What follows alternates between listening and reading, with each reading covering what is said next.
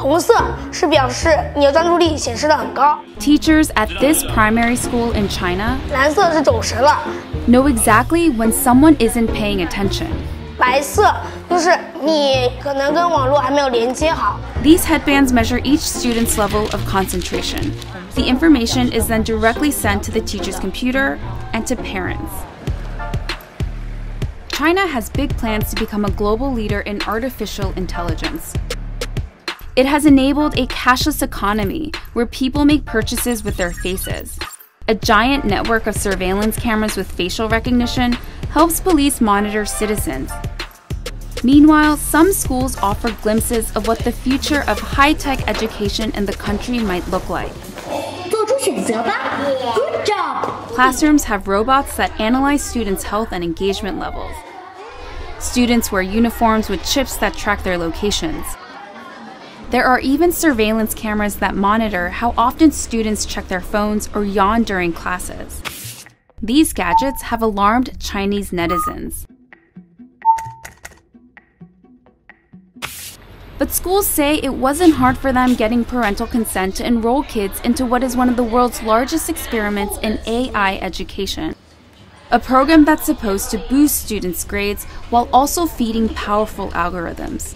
为了就是国家的这个研究呀、发展呀，我觉得是没有问题的。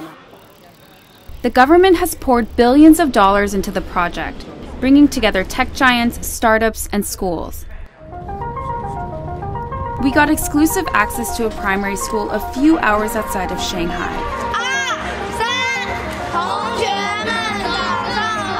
To see firsthand how AI tech is being used in the classroom.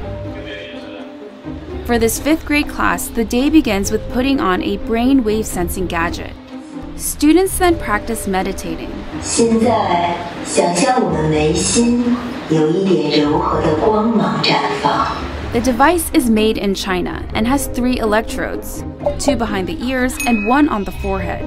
These sensors pick up electrical signals sent by neurons in the brain.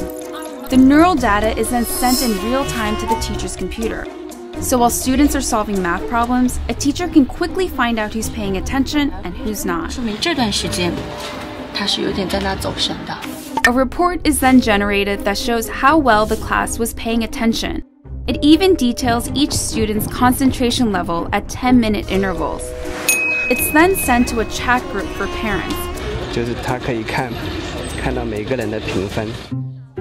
The reports are detailed, but whether these devices really work and what they exactly measure isn't as clear.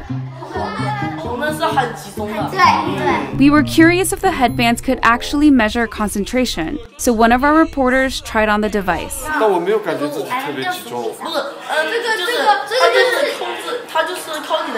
This is a new technology with still fairly little research behind it. Theodore Zanto is a neuroscientist at the University of California, San Francisco.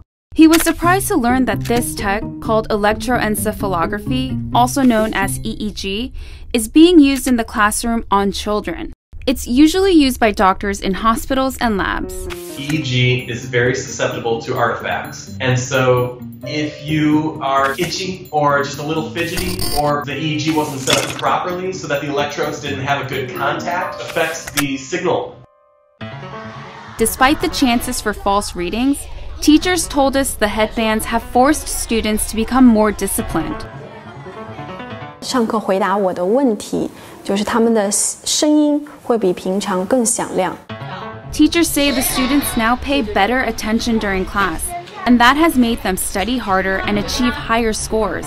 上课认真听讲，作业做的基本上是全对的。 But not all students are as enthusiastic.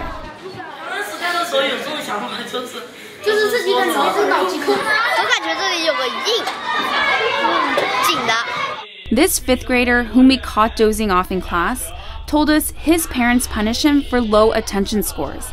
And that kind of data adds a new kind of pressure for students. 想啊，如果在一次考试全班人都考了95分以上，就你考了一个85，你会不会感觉你有一种 Companies we interviewed said the data can go to government-funded research projects. We spoke to parents who were unclear about where the data ended up, and they didn't seem to care too much. Xantos says there's likely no privacy protection at all. In a classroom, if you're trying to make an assessment of an individual student, you really can't anonymize it. Experts and citizens alike are sounding alarms about various aspects of the country's huge push into artificial intelligence.